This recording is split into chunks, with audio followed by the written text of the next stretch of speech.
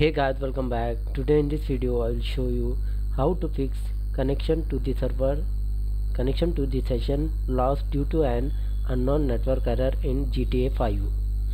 So for this guys, first method, you restart your router and try. Hopefully this will fix your problem. And the second method is open your control panel.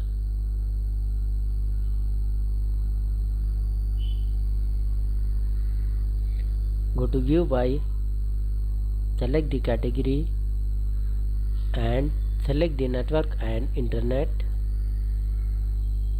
Then select the network and sharing center.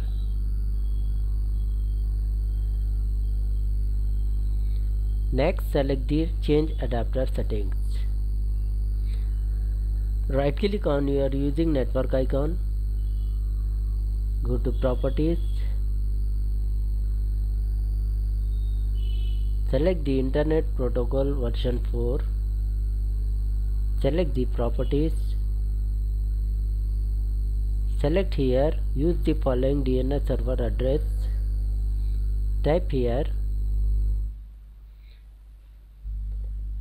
8888 and 8844.